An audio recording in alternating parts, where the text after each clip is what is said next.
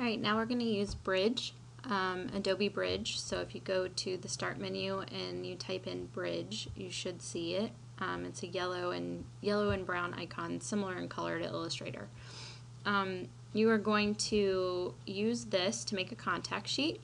So find the folder on your computer. So over on the left we have all of your computer documents folders. So if you click on computer, you should see your student drive. If you have your photos saved on that, you can get them from there.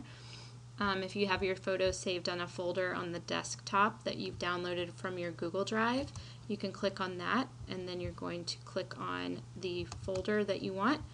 These are all of the photos that I have ready for a contact sheet from one shoot. This is when I was photographing a wedding.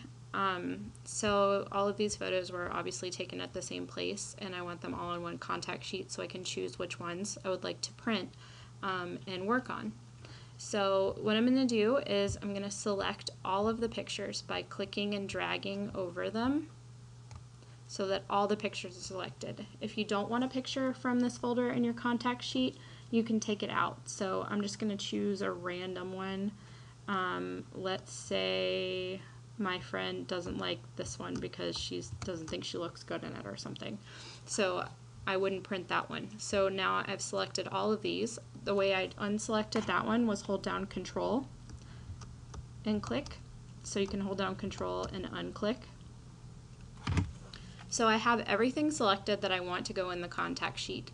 Up at the top on the right, there is a little bar next to Essentials, Media, or Essentials, Film Strip, Metadata, and Output. So I'm going to click on Output. And when you click on Output, it has 24 items selected, so everything except for the one that I didn't select in that folder. We are going to make it a PDF, so you're going to click PDF. Alright, and your template is going to be custom because we're going to work on this together. If you look through this menu bar, in the document you can choose international paper, which has sizes that don't make sense to us in the US, or you can choose US paper. And you want letter 8.5 by 11 inches. And you want the portrait orientation, not the landscape orientation, unless you really like that one better. Quality 300 resolution. The background is white. If you skip down, you can change the layout. It can go across first or down first. I'm going to choose across because I like them from left to right. Columns and rows, I prefer 5 columns and 8 rows. You could do 6 columns, you could do a lot of different things, and it tells you the amount of space that it's going to have in between everything.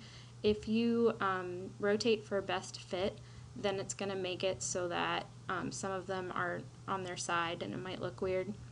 They'll fit on the page more, but they'll be rotated, so I don't like to check that. Then if you scroll down, you can add some text to this. So you want the file name so that you can find the picture later. You can change the font if it really bothers you, but Arial is fine. You can number pages if your contact sheet is really just a number of contact sheets, so it has 3 pages. Then you can add a header. So this is where you can type the name of your name and the name of your shoot. So I'm going to put my name. So you have to check add header. I'm going to put my name right on here, and then I'm going to put the title of the shoot. So wedding. Right? You could put your name of your shoot, 12 faces. You can put that in the right, left, or center. I'm going to choose the center of the contact sheet in the top. You can choose the font that that's in. You can even add a footer at the bottom, but I'm going to skip that. You can make sure that you get everything the way you want it. I don't really need any of these things. I don't need a watermark. What I do want is I want to view the PDF right after I save it. So I'm going to click that. Then I'm going to click Save. This one's a little bit faster than Photoshop. The automating is quicker. I'm going to type a file name, so it's going to be Gillum_S, so last name _ first initial _ contact sheet, and then _ the title of the shoot so that you can keep them in control. I'm going to put wedding. Save as a PDF. You're going to want to navigate to your drive to save this. So find your drive, make sure you save it on that. I'm going to save it on the desktop. Click Save. It'll generate the PDF and then it will open the PDF. So here is my contact shoot. I forgot to change the name totally, but Miss Gillum wedding shoot, and it has all of my pictures on it, and so I'm ready to print. You can go to File, Print, and find Frida Kahlo and click Print. So you're going to change it to Frida Kahlo and then you're going to click Print, so it has all of my pictures on the sheet. You'll notice this one is a little bit smaller than the one that I did in Photoshop, but either way works as long as you have it saved as a PDF and you have it printed out. And that's it.